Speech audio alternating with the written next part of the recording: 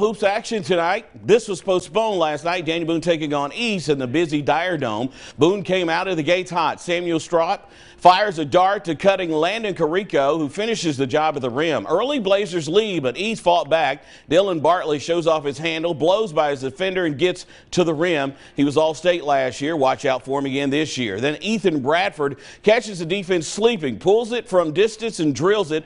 The future high school standout hits a big one. Boone is waiting on some good news. Devon White nearing a return to the court after that tough injury in the football season, but East gets the good news tonight, down 13 at the break. They come back and win 56-48. To the girls game, Bo Haldren coaching a new look Daniel Boone squad against Allen Aubrey's experienced Sullivan East team. 4 starters returning for the Lady Patriots. One of them, Haley Grubb, who sinks this triple. They were on fire from distance tonight. 9 3-pointers. Lady Blazers still hanging in there. Kylie Bacon hands off to Rebecca Higgins, who drives, fights through the contact to get this shot up and in. But East built a big second half lead, held on to it. Hannah Hodge misses the 3, but gets her own rebound and navigates through a clogged paint to get this bucket. She had 11. Emma Aubrey had 15 on 5 3-pointers. Sullivan East beats Daniel Boone 70-39.